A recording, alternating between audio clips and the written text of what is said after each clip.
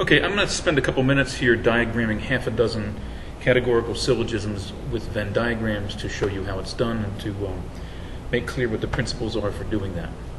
Let's start with a valid syllogism, the AAA1.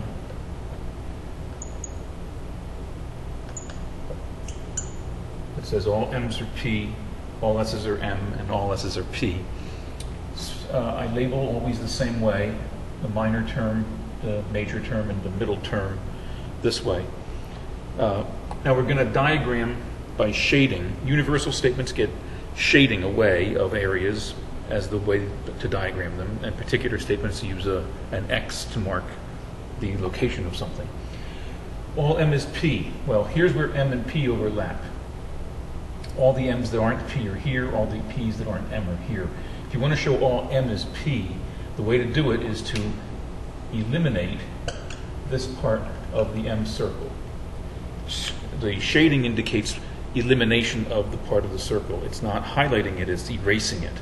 So that now all that's left of the M circle is the part inside P. All M is P. That shows the first premise.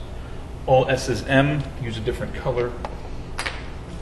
All S is M, you want to get rid of the part of the S circle that's outside of the M circle. And that's going to be those two sections up there. So now the only area of the S circle that's left of the original four, 1, 2, 3, 4 areas were there at first. The only area that hasn't been shaded is right there in the center. And that's all S now. Nothing else is S except for that area right there. And that's inside of M. Does that show? Here's what you do. You diagram the two premises, and then you look to see, is the conclusion there? And the answer is yes, the conclusion is there, because this area is all of S inside of P. All S is P, here's S, and it's completely inside of P. So the AAA1 is a valid syllogism. That's the way the picture looks for it.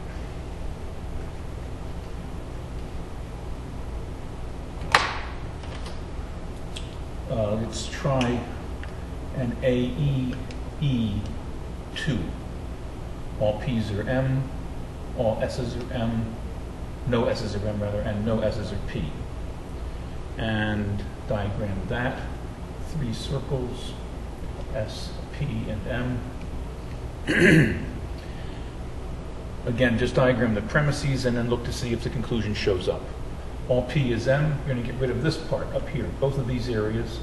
That way all that's left of the P circle is these two areas, they're inside the M. No S's are M, that means get rid of these two areas because you want to exclude S completely from M. Now does this show that no S is P? Yes it does, because the area where S and P would have overlapped has been eliminated. So there's no overlap between S and P. Again, you diagram only the premises and then you look to see if the conclusion shows up.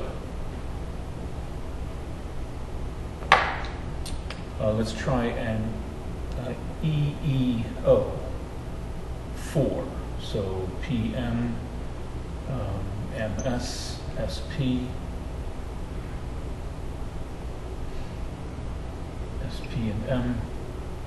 Here you're going to diagram two E statements, so you're going to get rid of the overlap between P and M. No P is M. You can shade out this stuff. No M is S. Shade out this stuff. Does that show that some S is not P? Certainly not. Some S is not P would require that there was an X over here, but these two premises did not in any way call for an X. So there's certainly no X in the needed area. So that's invalid.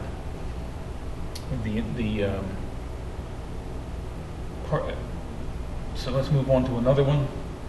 Again, we'll use an X, like an AI2.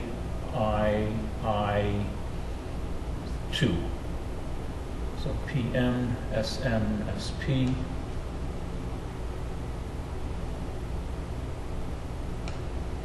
All P is M. Eliminate this part so that all the P is inside the M circle. Some S is M. Well, here there's two areas, this area and this area, where S overlaps with M.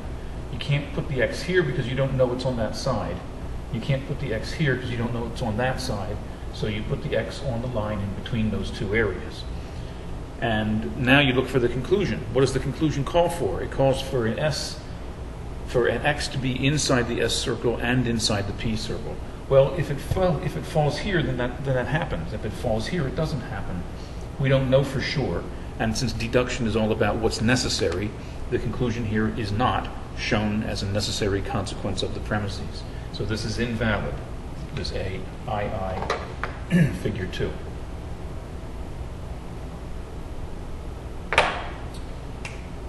Try an IOE, figure 1.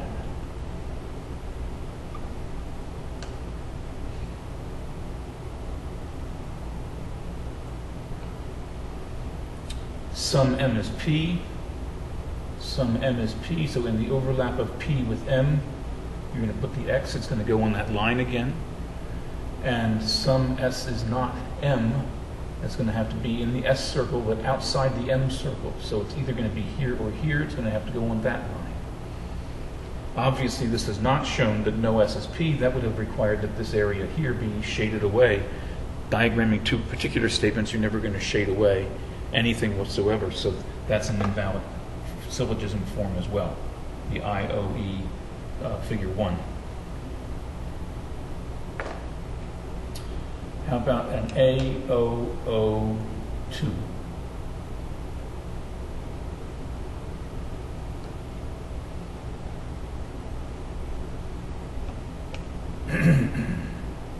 All P's are M, shade away this part. Sum S is not M. All right, the only area of S that's outside of M at the moment is this area right here. This has been shaded away. So the X goes there, sum S is not M. It's S, but it's not inside the M circle. Does that show that sum S is not P? Yes, it does, because that X is inside of S and it's outside of P. So that's a valid argument. The AOO2.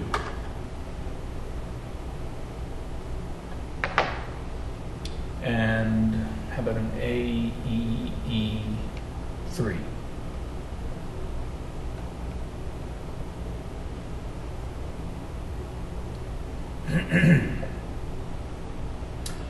All M is P, so you're going to diagram away, shade away this area, these two areas. Now all that's left of M is inside of P. Shade no M is S. That means you're going to shade these two areas. Of course, we've already shaded that one, but it doesn't hurt to shade it again. That shows that whatever's M is over here, whatever's S is over there, no overlap between the two. Does that show that sum S is not, that no S is P? No, it doesn't, because this area is left here, and that's an area where S and P overlap. So that's an invalid argument in that case. So I hope that those examples help to make it more clear, and you keep practicing. Send me questions if you have questions, and I'll be glad to answer them.